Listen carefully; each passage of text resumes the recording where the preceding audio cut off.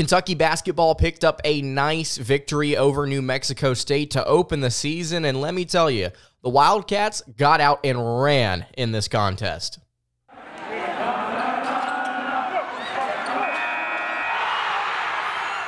You are Locked On Kentucky, your daily podcast on the Kentucky Wildcats, part of the Locked On Podcast Network, your team every day.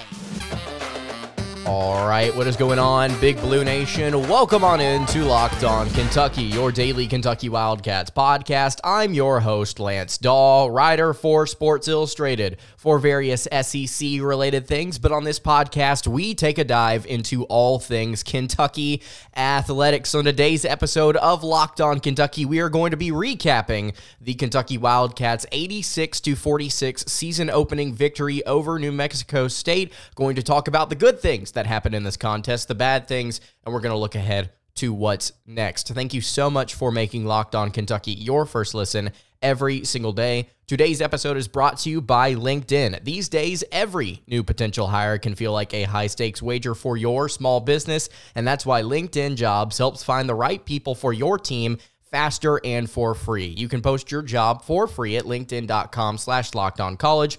Terms and conditions apply. Okay, so let's go ahead and get into it. Like I mentioned, 86-46 was the final score in this one. It was a close game at half, but the Wildcats ended up running away with this one, and run away they did. That's the first thing I want to talk about here, talking about the positives from this victory. The pacing in this game, I'm curious to see where this falls on KenPom and how the Wildcats grade out here once they start to accumulate more data. But they ran up and down the court, and their adjusted tempo is probably going to be somewhere in the top 20, maybe even top 15. I mean, just about every other time Kentucky got a missed shot or New Mexico State scored, they took the ball out or they got the rebound, and then they just immediately shot it up the court, whether it be, it was literally a number of players, whether it be Justin Edwards throwing the ball across the court to get somebody in the corner to see if they can make something happen driving down the baseline. It was Rob Dillingham trying to go coast to coast, or DJ Wagner being aggressive, getting into the paint, kicking it back out for a three. So many different interesting things that this offense tried to do in this season opener against New Mexico State, and it all had to do with the pacing. I feel like at times there were moments where Kentucky was a little bit out of sync with how fast that they were running, and I don't necessarily think that's a bad thing. I think that's just something they're going to have to get more comfortable with and mold into. But this team looks like a team that has played a good bit with each other, despite all of them being freshmen and despite the fact that they really haven't had a whole lot of time to gel. Obviously, most of them got to play in the Global Jam, then they got to play in the 2 exhibition games. They're ready to go ahead and get things going here. A lot of really good things to take away from this one offensively, and then on top of that, it's just the pace kind of dictated most of those really, really good things. I was impressed with the way that Kentucky sped things up, and the broadcast was trying to paint this picture as well, if you were watching this on SEC Network, about how this is maybe a new era of Kentucky basketball with the way that they're shooting their shots, the way they're selecting their shots, the way that they're playing with pace, the personnel that they have. It's going to be an interesting year. And getting those 3 7-footers back in Aaron Bradshaw, Ugonna Onyenso, and Zvonimir Ivisic is going to be really interesting to see how they affect the pacing and the speed in this lineup. Again, very impressive, a lot of fun. Curious to see where Kentucky takes it. Like I mentioned, one of the players that was really aggressive in transition, Rob Dillingham, had himself a night. He had a really good game. 17 points was a game high. 6 of 11 shooting. He was 2 of 6 from outside the arc. He made all of his free throws. He had 5 rebounds. He had 3 assists. He also had a couple of steals. 0 turnovers for Rob Dillingham, and then a plus 24. Plus minus. He did some really good things out there for the Wildcats on the offensive end of the floor. Again, there are multiple Wildcats on this team. We're going to talk about a couple of them here in just a second that have phenomenal vision when it comes to seeing things unfold as plays are developing, as the fast break offense, as the transition is happening, and they're really, really good at seeing those things happen. Passing people open sometimes, it almost feels like Rob Dillingham is right there at the forefront of that. He is an incredibly fun player to watch. He made a couple of really tough threes in this one. The 2 that he took were some tough buckets, I thought. I was impressed. Overall, I was really impressed with Rob Dillingham at the point guard spot. And then you go to the starting point guard, and I need to go ahead and pause for water because I'm just so excited about how this ended up here for UK. The starting point guard, DJ Wagner, we're going to talk about his outside shooting in a little bit. But the 6 of 13 from the floor to have 13 points, 2 rebounds, 4 assists, only 1 turnover, have 3 steals on top of that in 27 minutes.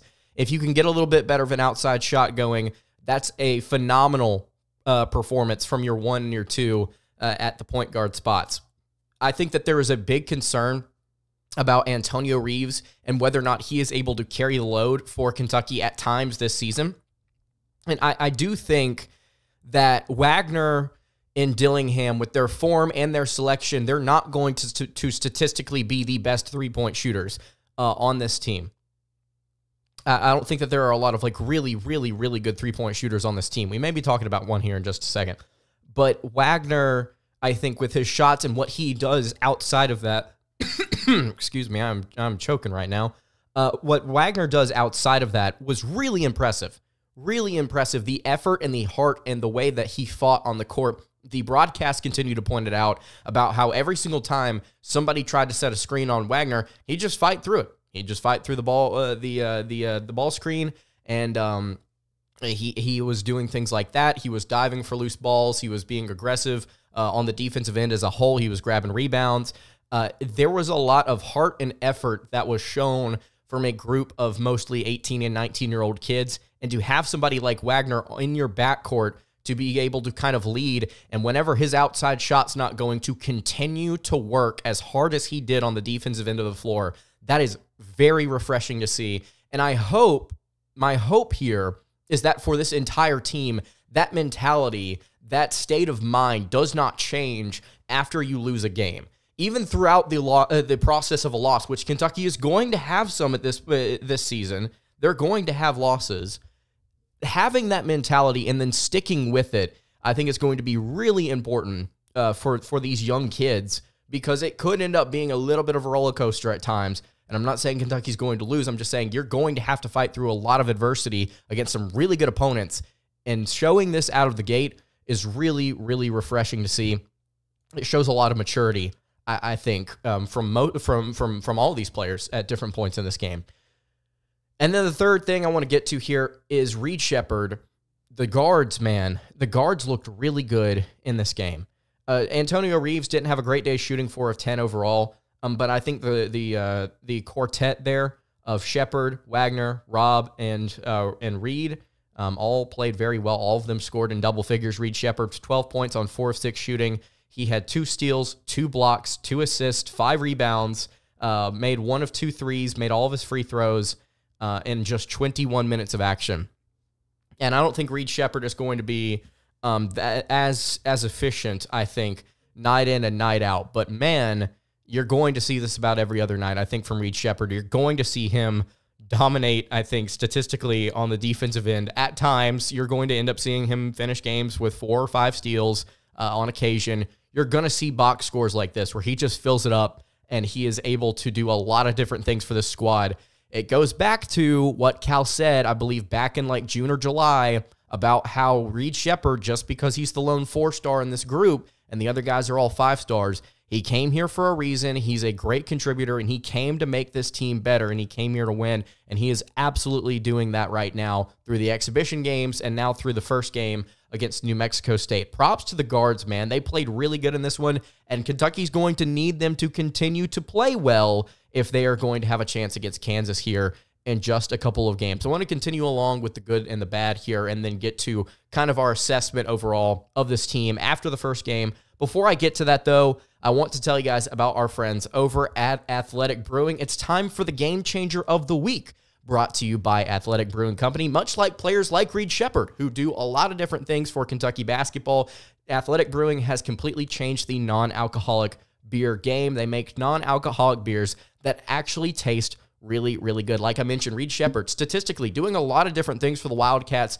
both in their exhibition games and now here at the start of the season. He's going to continue to be a game changer for not just this offense, but also the defense on Kentucky's team. They're going to need players like him to step up off the bench, and he looked phenomenal in game one. Athletic Brewing, like I said, makes non-alcoholic beers that actually taste really good, and they are full of flavor. They're well crafted, just like a full-strength beer, and they brew over 50 styles of craft non-alcoholic beer, including IPAs, Goldens, sours, and more. They're the fastest growing non-alcoholic brewery in the U.S., so you need to get on board. You can find them at athleticbrewing.com, or you can find their non-alcoholic brews at a store near you. First-time customers can use code LOCKEDON to get 15% off their first online order. That's code LOCKEDON at checkout for 15% off at athleticbrewing.com. Near beer, exclusions and conditions apply.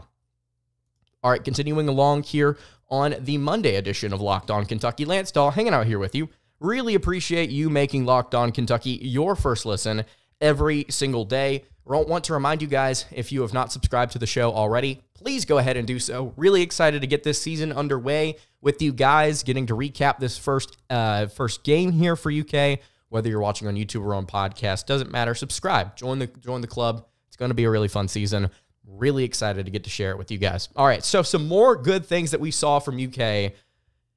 I mentioned the offense. I mentioned the pacing. I mentioned the guard play. I'm going to pause here one more time for water. I mentioned the shot selection, and we'll get to the shot selection as a whole. Kentucky took a lot of threes in this game, and I want to, instead of starting this as a negative point, I want to talk about this in a positive light.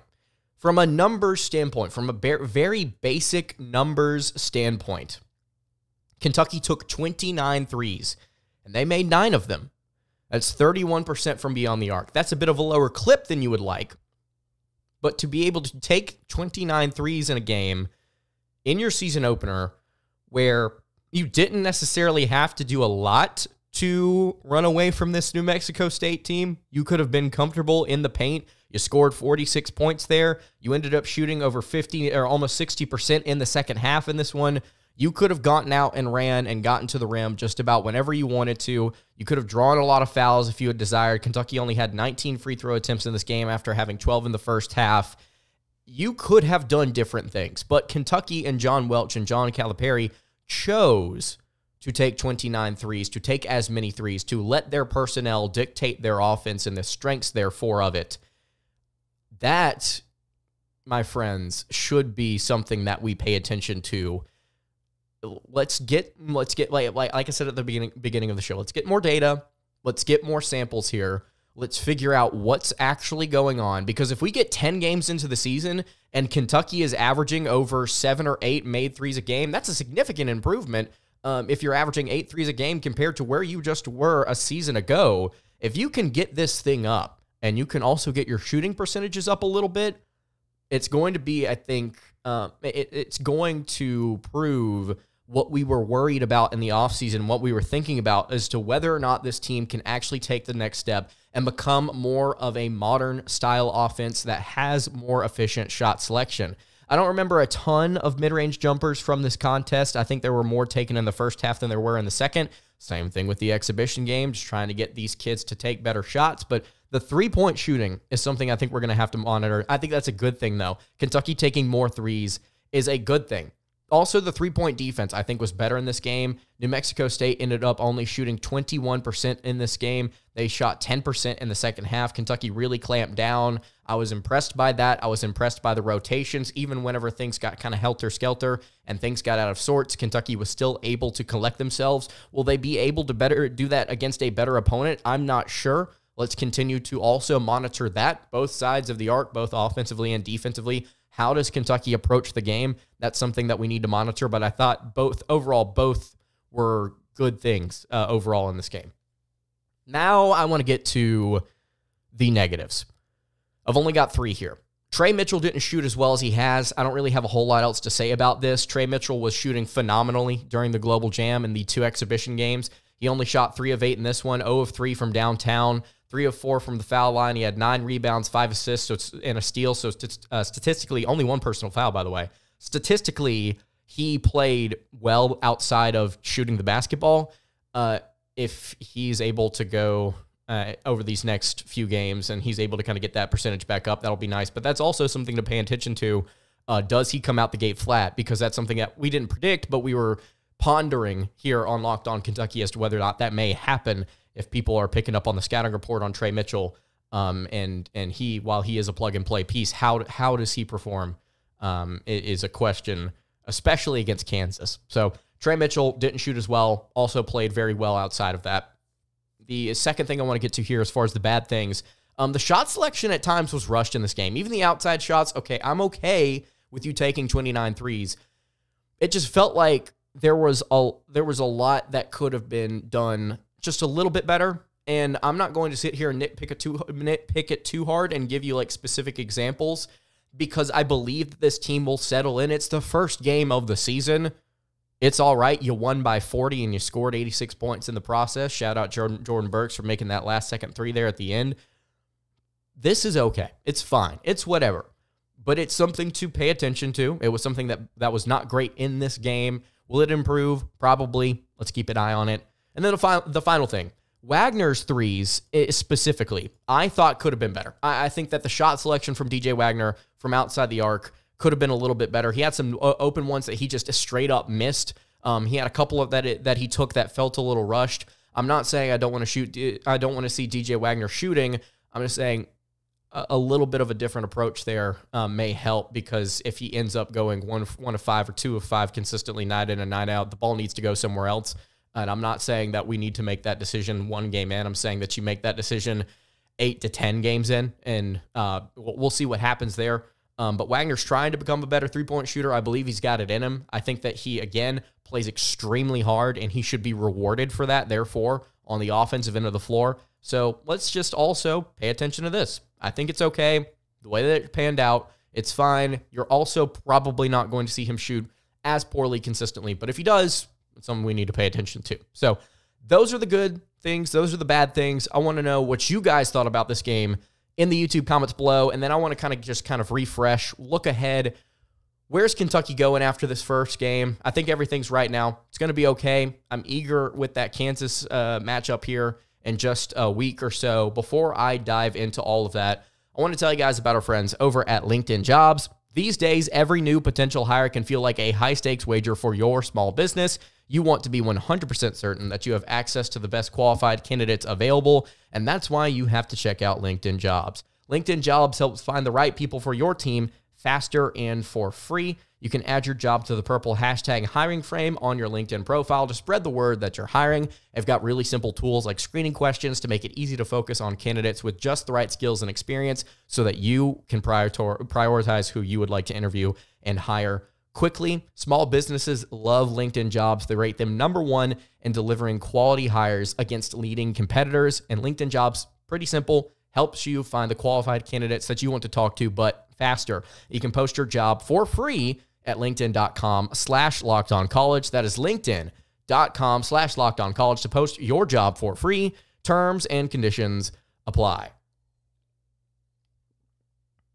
Wrapping up the Monday edition of Locked On Kentucky. Lance Dawe hanging out here with you. I am really thirsty for some reason tonight. I guess it's just been the case here as of late with these episodes where I've just kind of gotten on a roll and I get really excited about it, and I just end up needing to pause for a moment, take a sip of water. Let's try and wind things down here. Looking ahead, what are the Wildcats as they begin this season? Well, for those of you who are just now joining to begin the season, first of all, welcome. Subscribe if you're new, whether you're on podcast or on YouTube. Second of all, we've talked about this for the majority of the offseason while these players have been out, but what Kentucky is right now is they're shorthanded. They just simply do not have the personnel that they expected to just a few weeks ago. With the Zvonimir Ivasic possibly being able to go, and Aaron Bradshaw and Ugonna Nyenzo now kind of, having been reassessed about a month or so ago, and it's like, well, okay, we're actually going to get them 4 or 5 weeks into the season. Aaron Bradshaw maybe, I'm leaning towards no, may be ready for that Kansas game. Just going to have to wait and see. Don't know what's going to happen with the 3 of them, period. But the fact still stands. Kentucky is shorthanded. And until they get those players back, this is not a complete team. This is a short-term problem for Kentucky, knock on wood, and you are going to see the product, I think, improve once you get these guys out on the court. And I'm not sitting here telling you that Trey Mitchell's a bad player. I'm just saying that a team will function significantly better whenever they have all of the players that they expect to have in their lineup and in their rotation healthy and able to play. Kentucky, with 3 7-footers, is going to look and play, I think, just a little bit differently. I think the pacing is going to be similar, but I think stylistically what they want to do around the rim is going to change. First of all, I think the, how do I describe this? The 2 exhibition games and then this game against New Mexico State, against the Aggies, you saw so much like scrappy fighting, diving for rebounds, just kind of awkward. You don't have Oscar Tshiebwe there in the middle anymore to kind of take things over. But to be fair, you also don't have 3 7-footers that you needed to start the season. You will have better rebounding and you will have better possessions once these guys get in the game. Once you go and once Bradshaw and once Big Z are out there at different points, you're going to see Kentucky take advantage of their height and be more physical and be more aggressive. It is simple as that. I think you're going to see more blocks, although that is not a true representation of how good you defend the rim. I think you are going to see better rebounding. I think you are going to see more second chance points. Kentucky is going to be able to get theirs, and that's actually an interesting question. Kentucky only had, I say only had, 11 offensive rebounds in this one. They outboarded the Aggies by 10, so a plus 10 rebounding margin there. I think Kentucky can potentially be even more dominant on that side if they are able to get the height in that they have waiting to get healthy and approved. The second thing I want to say here about, and this ties into the rotation about looking ahead, does Kentucky do what they did again against a better opponent that they did tonight? And they, if you did not watch this game, at various points, for what felt like an extended period of time, Kentucky went with a lineup that consisted of DJ Wagner, Rob Dillingham, Reed Sheppard, Adu Thiero, and not Trey Mitchell at the 5, Jordan Burks. They went uber small with 3 guards that could play point in their lineup. Those were things that we dreamt of a season ago with Kentucky trying to do with their personnel, especially when they were injured. And now all of a sudden we see game 1. We see Kentucky jump on this because they have the 4-deep backcourt that they were excited about to begin the year. I think Kentucky is going to do this against lesser opponents, against teams that do not have the talent that Kentucky does, against teams that do not have the size that maybe some more difficult opponents will. But whether or not they do that against a team like Kansas or North Carolina is a really interesting question. And actually, speaking of, I need to go check and see what on earth happened to the North Carolina Tar Heels, because last time I checked, okay, so they did end up beating Radford by 16. That was a game at halftime. That's a team Kentucky can beat. That's a team Kentucky can lose to, by the way, but nonetheless, it is a better opponent, I think, than they faced tonight. What does Kentucky do with their rotation overall? That's kind of what I'm curious about looking ahead with this team. You're going to see, I think, some more things tried. You're going to see some different types of shots thrown up by the Wildcats. I think the defense was really solid tonight. I really did enjoy the defense that Kentucky had at moments in this game. It was a little bit shaky at the beginning, but you were able to clamp down, get things done. Kentucky played hard. They did not shoot statistically the best, but I think you will absolutely take a performance like this to begin the season with such a young, short-handed team. So if you've got any thoughts on the win, you can leave it in the YouTube comments below. I'm really excited to start this season with you guys. It's going to be so much fun. That's going to do it for today's episode of Locked On Kentucky. You can follow the show on Twitter at LockedOnUK. You can follow me on Twitter at LanceDawe_, and you can follow the show over on Instagram. That is at Kentucky Podcast. Any questions, comments, concerns, you can leave that in the YouTube comments below. You can hit me on the socials. I will see you all tomorrow for another episode of Locked On Kentucky. Hope you guys have a great rest of your day, and God bless.